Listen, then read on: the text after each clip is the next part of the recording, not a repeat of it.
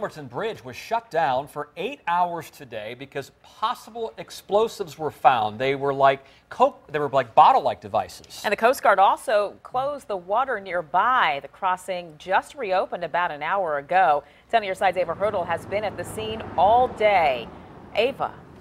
Well, Nicole, we can tell you that a Chesapeake fire official says 3 inactive artillery shells were found and removed. The bridge reopened to traffic about 90 minutes ago.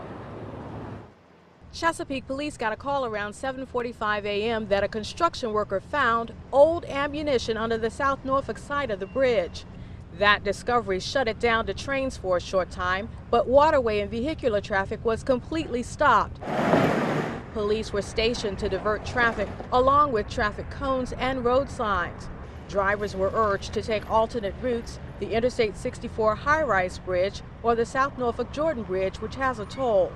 Drivers weren't too happy when we told them why the Gilmerton was closed and what was found. Oh, they did? Military ordinance. Wow. So okay. Yeah. Wow. Is this inconvenience to you? Yes, because we live right across the bridge. Yeah, it's a little bit, but we'll manage. Only from Chopper 10 can you see the exact area where the explosives experts are searching.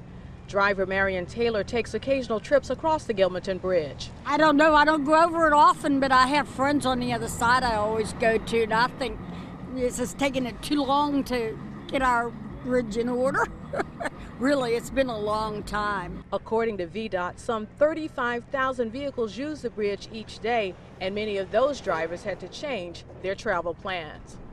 And this bridge reopened to all traffic just before 4 this afternoon. We're live in Chesapeake tonight. Ava Hurdle, 10 on your side.